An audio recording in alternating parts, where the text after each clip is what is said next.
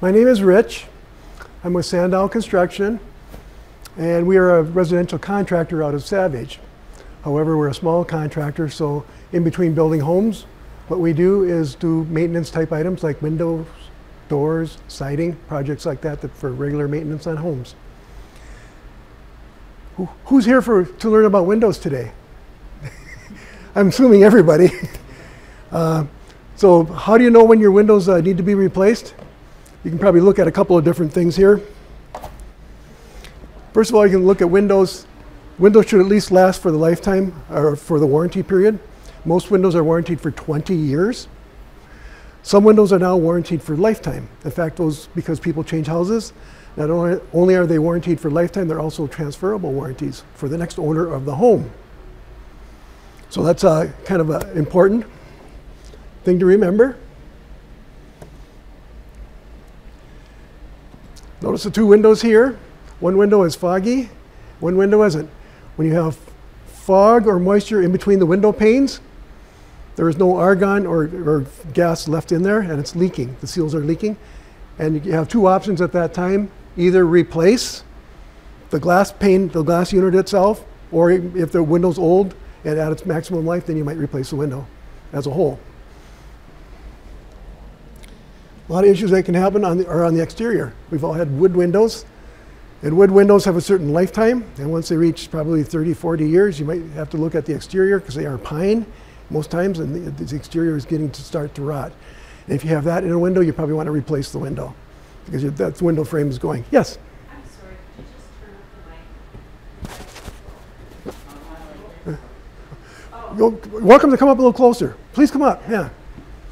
There's lots of seats here. We've been doing a lot of shows. We were at US Bank Stadium last weekend, so I'm still a little hoarse from that, talking like every day for 3 days. So, and if you have questions at any time, just raise your hand, and we'll just continue.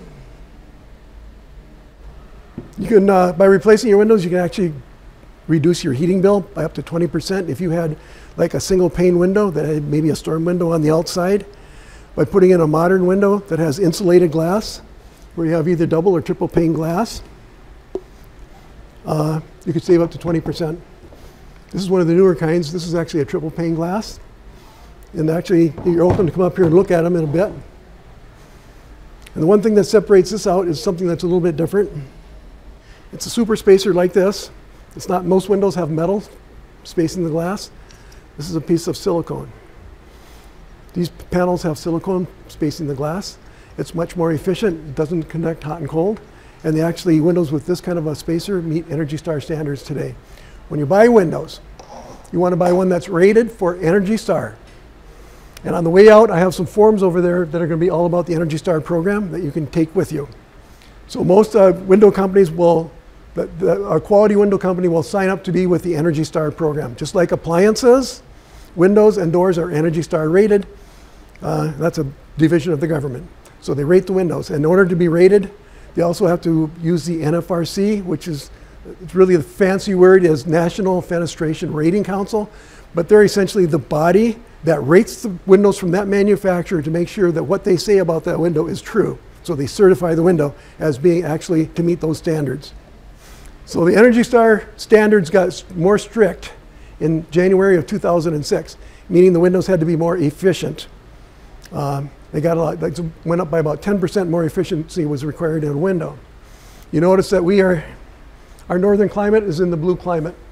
And actually right there it says you're supposed to have a ENERGY STAR rating for U factor, and U factor is like the insulating factor. U factor keeps hot and cold separated. Keeps the heat out in the summer, keeps the heat in the winter between those glass panes. And that's a U factor. The lower the number, the better. And all these numbers are on those sheets right there. And that's, when you buy a window, that's really what you want to buy. First of all, you want to buy an efficient window. And whether it's a wood window, a fiberglass window, a vinyl window, no matter what it's made out of, you want to pay attention to the glass unit, part of it, and make sure you're getting the ENERGY STAR efficiency. Number one, ENERGY STAR. I blew it up a little bit bigger so you can see it. 0.27 is the ENERGY STAR standard. So it needs to meet that number or lower. Now with this, kind of a window here with the gray spacer, silicone spacer. This one meets 0.27. Some manufacturers get it down to 0.26. This window right here with 3 panes of glass will meet 0.19. That's like 35% more efficient. And a lot of people in our climate like a triple pane window. So this is an example of an Energy Star label. And anytime you buy a window, whoever's selling you a window should be able to show you the ratings of the window before you buy it. You want to know. When you get the window, you'll see the ratings on a label just like this. That's the Energy Star label. You notice the U factor 0.27. Another thing that you want to look at that's very important is air leakage. How much air can come around the seals of a window? You don't want drafty windows. That's an extremely important factor. I'll show you a little more about that right now. But you notice this label has the Energy Star symbol on it, and it has the NFRC symbol on it, the National Fenestration Rating Council. You know that window is now certified to have those numbers exactly. It's not somebody's wishful thinking. Those are actually numbers that have been tested. Okay, this is the air infiltration. Let's get a little more specific about that. Windows are tested at 25 mile per hour wind loads in testing situations. And the Energy Star standard says you can't have more than 0.3 CFM. Well, that's equivalent to like 2¼ gallons of air coming around the seals of a window per minute. That's gallons per minute. That's a lot of air. And that's the Energy Star standard, believe it or not. A good window will be up in here, 0.02 CFM, 15 times better than the Energy Star standard. And why is that important? Because you don't want drafts coming in your house. And a lot of times when you, especially if you have bathroom fans exhausting air, kitchen fans exhausting air, you're creating a vacuum in your house. And so you have the ability to suck more air around windows. So you want to keep that to a minimum. A good window should be up in this range right here, 0.02 to 0.05 CFM, and you have a pretty airtight window. So let's review the label now, the factors on the label. So we talked about the U factor. We talked about air infiltration, and these explain everything here. And by the way, all these forms I'm showing you are right here over here, so you can pick up one of each on your way out. And you'll have all those things that you need to know, all the education you need to know about having an Energy Star efficient window. Condensation resistance, and that number, that one says 61. The higher the number, the better. Condensation resistance. In our climate, we've all seen on very cold days a little bit of moisture on the bottom of the window. When I grew up, we had single pane windows and storm windows. We didn't have moisture, we had ice in northern Minnesota on the bottom 2 inches of the window. We used to play in it, scratch little designs in the ice. But when that melts, that drops down onto wood. If you had wood windows, and the windows in our house were wood, after a while the wood starts to get mold and mildewy on the inside. And you don't want that. So there's only one, if you like wood windows and you like the beauty of real wood, this is my suggestion. Buy a window that has triple pane glass. With triple pane glass, you get basically next to no condensation inside. Even on the coldest days of winter, at the most you might get a little space of just moisture. You'll never have any ice or anything like that. And that will protect the investment in the wood. Because wood windows are 35 to 40% more costly than most other windows. So you want to protect that investment. By the way, the triple pane, the term for that is TLA, which means triple pane. The L stands for low E coating. All windows have a low E coating inside the glass. It's a sprayed on coating. And then A stands for argon. They're argon filled chambers. The whole chamber inside between the glasses is argon filled. And when you have a triple pane window, you have 2 chambers that are argon filled. That's what makes it more efficient. Basically, here's the structure difference. So you notice you have the 3 panes separated by a piece of glass, and then the silicone spacers. So you have double pane, DLA, or triple pane, TLA. You can also get a gas called krypton. But if you do, Superman will never visit your house. But besides that, krypton is very expensive, and it's probably not worth the price to upcharge to pay for it in most cases, because you're going to pay dearly for the upcharge in price, and you're only going to gain about 0.03% in U factor. So you're going to go down 3 points in U factor, like from 19 down to 17 or 16. Probably not worth the investment. Typically, a double pane versus a triple pane, how much more expensive are the triple panes? It depends on the manufacturer. Manufacturers that make their own glass in-house, they put together the things, are usually more economical in purchasing because they control the cost. Most window companies buy their window units already made, the glass, insulated glass units already made. We all know Anderson, Pella, Marvin, they're all our neighbors right in here, regional companies. They all buy their glass from Cardinal Glass Company, who makes it for them. And then they put it together. There's some manufacturers that have, like I said, put together their own glass, and you'll find much more economical triple pane. And in fact, this time of year, you will also find it's a good time of year to be looking at windows. A lot of window contractors actually give you a free upgrade to triple pane as an incentive to think about investing in windows now as opposed to waiting until the middle of the year. Another thing you want to think about as far as investing in the windows and when to invest in them, if you're talking to a contractor, any contractor that could probably start within a week, you might be shy away from. Why isn't he doing a lot of work? Most window companies that do work are probably lined up 6 weeks out or 7 weeks out, something like that, where they keep the workflow going. Anybody that can start right away is the guy that's not working. Is the triple pane as good as the double pane in terms of longevity? Sealed? Yes. In fact, windows that use this stainless steel spacer have a warranty of 20 years because the argon does leak around the stainless steel. And after about, it leaks on a sliding scale because as a percentage of what's left, so it's a sliding scale out. So you can probably get 30 years, maybe 33 years out of a window, and then you'll start seeing the cloudiness in between the panes.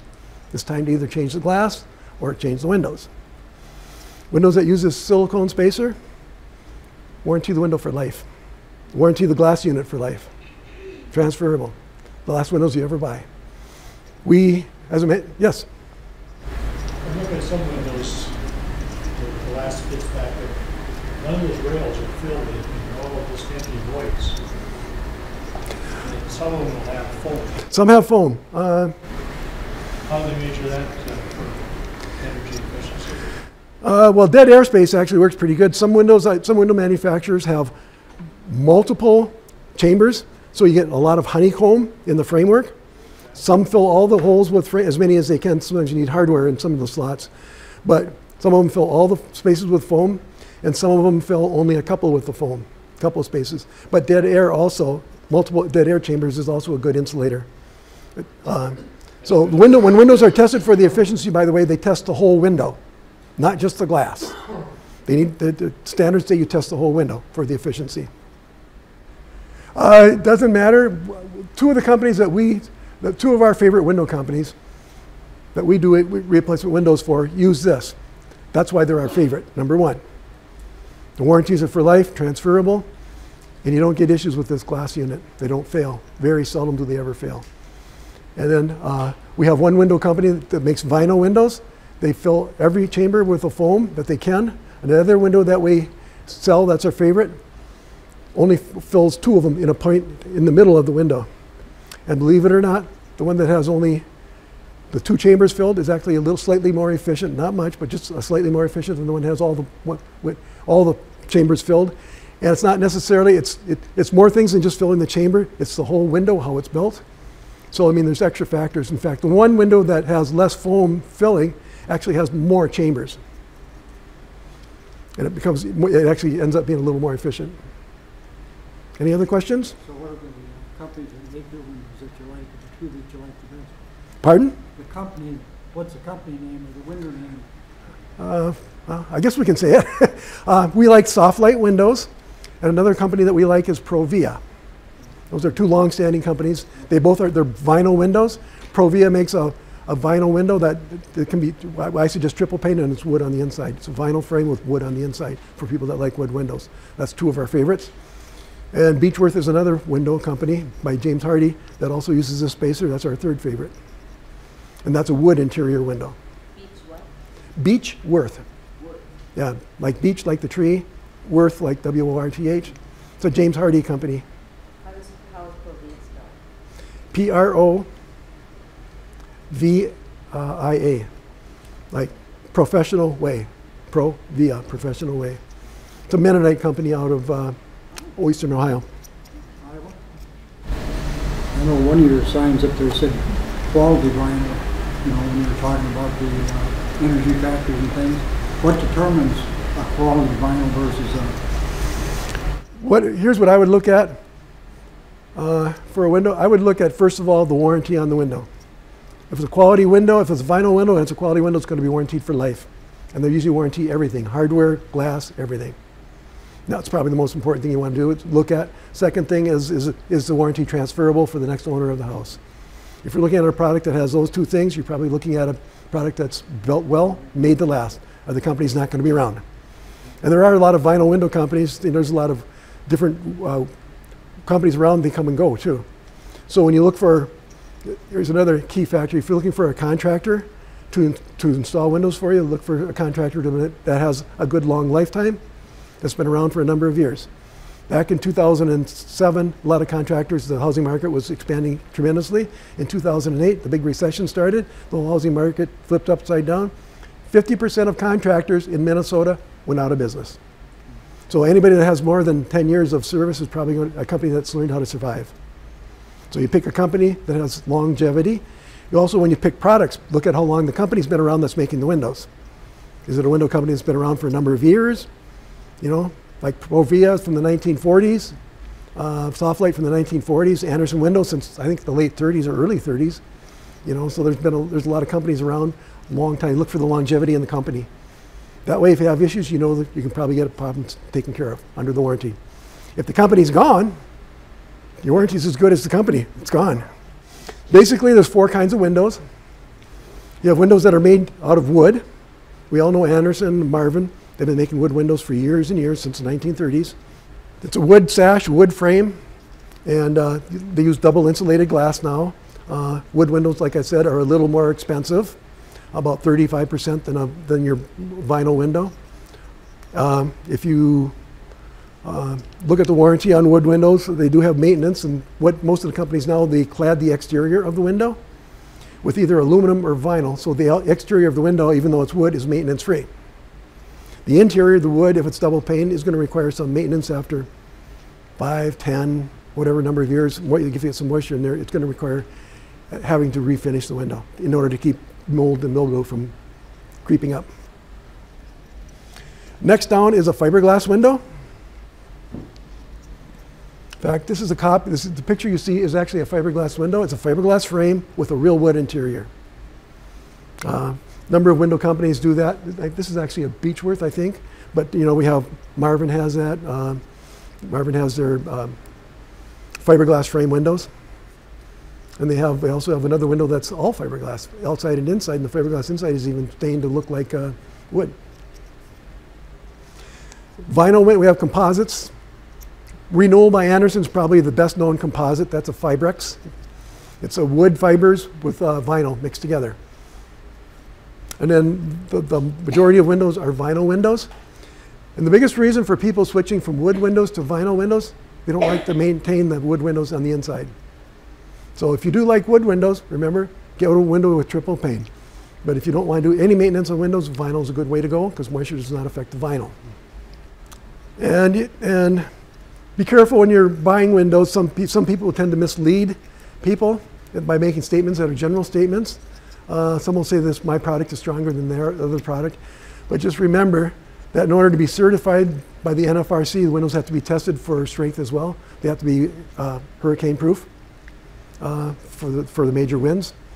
And they also test for how windows stand up in hot to cold, like in our climate. We can go from minus 30 to 100 degrees and more. Any more questions about windows right now? What about the different types, like double hung, casement, sliders? In most cases, most people are already in a house when they're looking for windows, unless you're building a new house, okay? And if you're building a new house, there's probably the plans for that house probably specify what kind of window it is. So we basically, the casement window is a side hinge that opens like this. The cousin to that is the awning window that opens from the bottom. They crank out. The other, next most common window is the double hung. Panes slide up and down like this. That cousin is a slider. Panes slide sideways. We all have picture windows. Those are stationary windows. They don't move. They don't open. And when you're looking at cost of windows, you will find that casements are usually the most expensive because of hardware. Next are double hungs. Next are sliders. And then the cheapest would be picture windows because they only have frame and glass. They don't have any moving parts. That's the cheapest window. And that's pretty, with any window company, it's going to be about the same. And when you're replacing windows, you're probably going to replace the windows in the house that are in there, the same kind of windows. Especially in bedrooms, because there's egress codes. In other words, in case of fire or somebody has to get out of the house and out of the bedroom, you have to have a certain size. You have to have 5.7 square feet of opening for people to get through the window in case of fire to exit the house. So in most cases, all the windows have different egress because of the way they open. They have the egress sizes. So if the house is made for casement windows, you're probably going to want to keep casement windows in it, especially in the bedrooms. And usually houses are designed to have a certain style architecture that fits, and so you don't want to really like change a lot of the windows around. I mean, we just did a couple weeks ago for a house. The house was built with casement windows. She absolutely hated them. So we sold her all double hung windows. And we had to do some adjustments in the bedroom to make sure the windows were big enough. I actually had to make the openings bigger, but it was worth it to her. She just didn't like casement windows. But you would go through extra cost if you want to change window styles in most cases. Because whenever you change the size of the opening, it gets more costly. So if you're looking for windows, how do you find a window that appeals to you? You can look on the internet. You go to home shows like this. You can invite, maybe today if you find a contractor, invite them in to show you some different kinds of windows. You invite them into your home. Most times contractors will go into a house, give you free quotes on windows. You can also look in magazines. And when you're on the internet, most of the time a window manufacturer will refer you right from their website to local approved installers for that particular window if you're interested in it. Softlight, Provia both do that. Anderson does that. So how do you find a contractor? Well, anybody that installs windows is required to have a contractor's license in just about every city in Minnesota. So you want to check if they have a license. And everybody needs to be licensed by the Minnesota Department of Labor and Industry. And it's available on their website as a search engine. They can make a phone call there. But check their license. Check the Better Business Bureau. People know who Angie's List is? Angie's List is a private organization where citizens rate different contractors that have been in their house. And that's one thing you want to look at. Do they have an Angie's List rating? Becoming a member of Angie's List, I think it's like $9 a year. So if you're interested in windows, it might be worth $9 or $9.95, whatever it is, to invest in it to find local manufacturers or local contractors. And when you want to find a contractor, online research is also a good idea. These days with Google or any of the search engines, if any company has something bad about them, I'll guarantee it'll show up real quick. Here's some questions to ask a contractor now. There's a lot of contractors, or a lot of window installers, let's say, or window sales companies that will sell you windows. You want to know who's going to put them in, because that's just putting them in the correct way is just as important as the window itself in the energy efficiency. So you want to be sure that the question you ask is, do you use your own employees to install the windows, or do you use subcontractors? With subcontractors, you may not know what you're getting. When the sales company has its own employees, you know they can control the quality of the installation. Second question is, do they have Installation Masters training? Installation Masters is a program that was started in conjunction with the Energy Star program because, like I just said, you could have the best energy efficient window, but if it's not installed correctly, it may not be energy efficient. So there's a school, Installation Masters, that people can go to get training for the best methods and practices and adherence to codes to install the window correctly. And that's independent of manufacturers. That's just the best methods for installing. Each manufacturer may have certain substandards that they want to make sure are required too. And that's why you usually, when you go to a website, you find the approved installers for that particular window if you like it, because those are the people that have done the factory training. Another thing about a contractor, ask to see their certificate of liability insurance. That's their insurance, their liability insurance. You want to make sure any contractor has that liability, because if they're working on your home and something goes wrong, you want to make sure your investment in your house is protected. Some of this I think I went over. Final advice, use a contractor that's been around 10 to 15 years at least. That way you know the chances are they're going to be there after. That if you need to contact them in the future for something. And like I mentioned before, use the products that have been around for a long time, manufacturers. If the company manufacturing the window has been around for a long time, you know they're probably going to stay around and keep going, or keep producing windows. Now, questions? Just to help my little brain go, when you talk about casement windows, are those the ones with the crank? They're the ones that have a crank, yeah. Okay. They open, they vertically open like this with the crank on the bottom. Yep, the old, Okay. what I call old fashioned. I have a house with a very old, I'm not sure how old is the windows, but the house is pretty old. But I have this like double pane window in, Yep, double hung. in the bathroom, but there is no mechanics to hold the lower pane up. I checked with the inspector. I took off the lower pane, and there was no mechanics. No mechanics in it? Uh-huh. That's very strange. Because Yeah. all windows have mechanics built into the jambs Yeah, inside. Yeah, that's what. Somebody took it out or something, I'm not sure if it was that I old. have two exactly same windows in the house. They are all the same. So Well, what- you never saw anything like What they used to do for mechanics in old windows, depending on how old the house is, the bottom sash would go up, and it actually had a rope on it that went around a pulley, and they had weights inside the walls. And a lot of times those ropes would break, and then the window has no. But those are vinyl windows. You have vinyl windows? Uh-huh. Why? You never saw anything like that? They should have. I would, usually if you open the window, someplace along the rim, you'll see part of the sash, you'll see the manufacturer. If it's vinyl, it's probably relatively. I would call the manufacturer and ask them if they could supply hardware. So is there any way I can add the mechanics on, or no? I have to change the whole window? If you can find, there should be a label inside the window. It's either in the top of the jamb, or you checked all around, you can't find anything. Boy, you might have a window company come out. I would suggest maybe having like a general contractor come out that installs many different kinds of windows. That way maybe he has the experience enough to tell you what it is, or maybe could tell you about hardware, if it could be, hardware could be found to fit inside that window. Okay. Any other questions? Yes. Yeah, we have one of the crank out windows. Yes. And, it's stripped or something. It won't crank out anymore. I've looked all around to try to find a manufacturer. I can't find one. On the crank handle, usually right on the very lip, if you look, a lot of times they'll put their name on it. On the crank. But not on the crank itself, right on the little piece of metal right underneath it. You'll see a little stamped right in there. It's usually very small and slight, but you might be able to see it there. Otherwise, go on the internet. If you can't find a manufacturer for the window, so you go on the internet and you just start searching for the hardware until you find the hardware that is the same. They'll have pictures on the internet of the hardware that they're selling.